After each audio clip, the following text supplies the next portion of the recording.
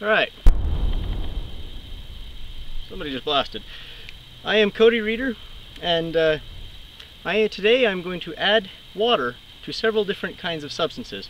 I have here some sulfuric acid, some hydrochloric acid, nitric acid, some sodium hydroxide, and ammonium nitrate.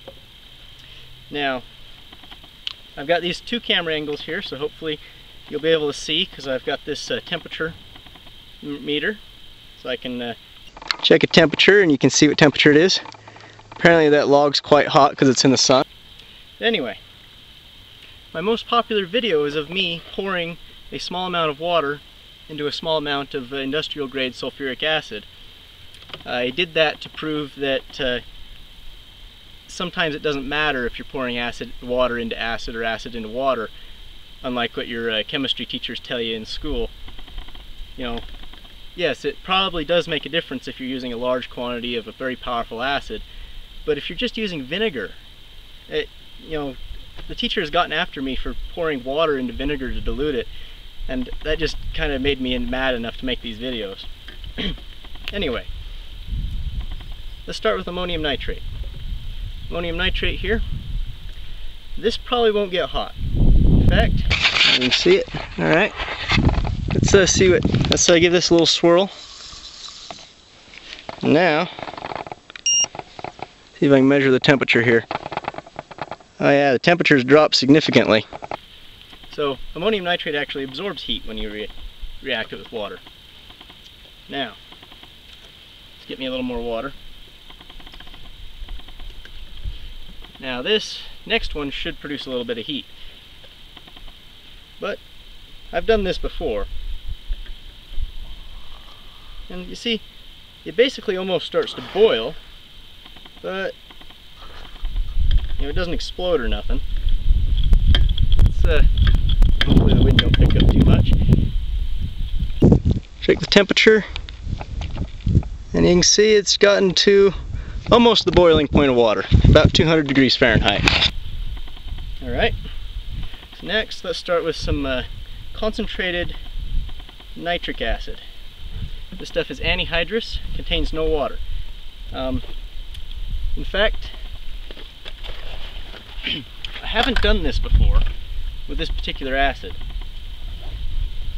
at least not in this quantity, so I think I'm going to throw some gloves on at least. Alright, let's go ahead and tip in this water. Okay, yeah, I didn't expect it to, but better safe than sorry. Alright, so now the temperature meter, I don't know if you can see it, but the temperature is roughly unchanged. The temperature, if anything, has dropped a little bit. Now, let's go into the hydrochloric acid. Now, hydrochloric acid, I'm fairly certain won't do anything. Yeah, it's already got water in it. You can't get hydrochloric acid very concentrated because hydrogen chloride is a gas at room temperature. Then you must dissolve it into the water. And yeah, it's about the same temperature as anything else. That was 115 degrees Fahrenheit. And this other beaker that hasn't had anything to do is 118. So now let's move that camera a little bit. The last videos, which have been my most popular videos, is I used industrial grade sulfuric acid that wasn't very pure, and I also used a very small quantity of it. Now I have 250 milliliters of much more pure acid. It's actually analytical grade sulfuric acid here. It's almost clear instead of brown. Now, it is anhydrous, contains very little if any water. I'm going to go ahead and tip in a little bit of just a small quantity of distilled water here. Let's see what happens in this situation.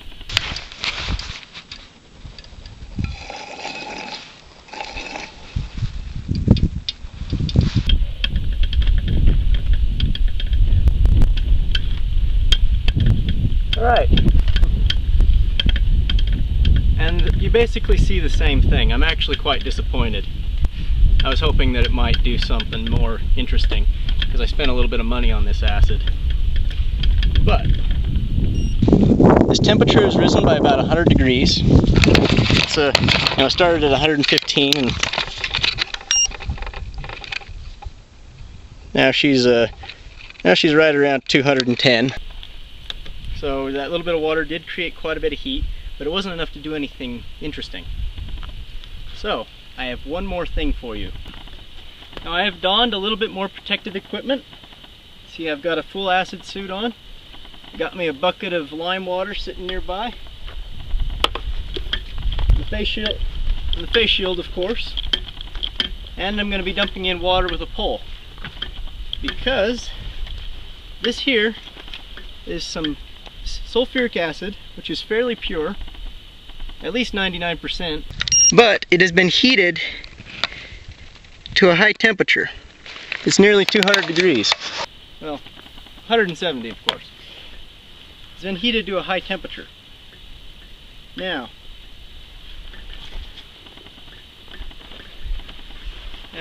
this has been described as the worst case scenario, is a small amount of water into a large quantity of hot sulfuric acid. You can see there I've got about half a liter and only about 550 milliliters here. Now, if anything should blow up, I'm hoping this does.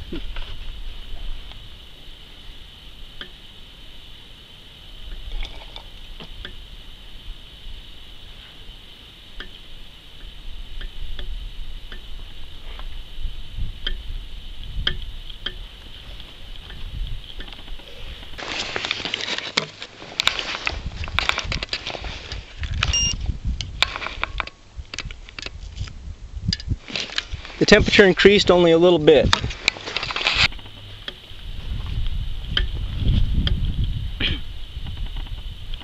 Kind of disappointing, really, but it does show you that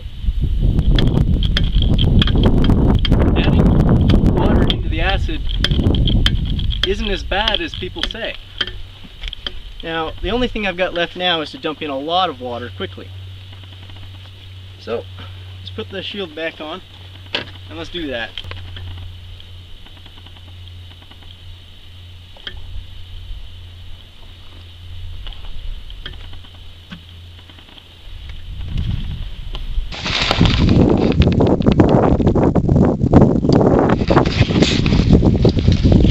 Let's see what temperature that attained.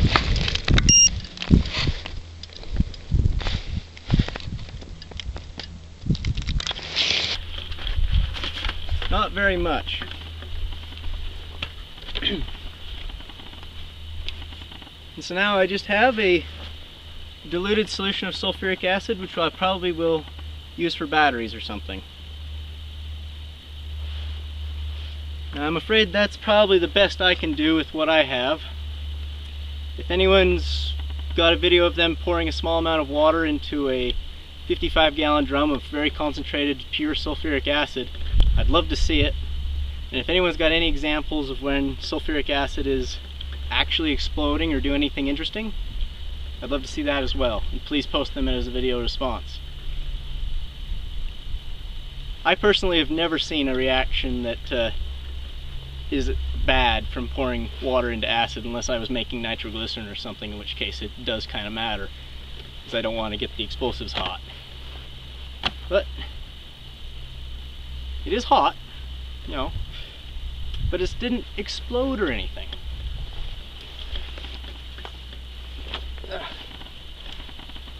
Anyway, do as you oughter, add your acid into your water. By the way, this is what happens if you get a drop of concentrated sulfuric acid on you. See how it got on me and rolled off, and it burned my skin? This was real acids I was working with.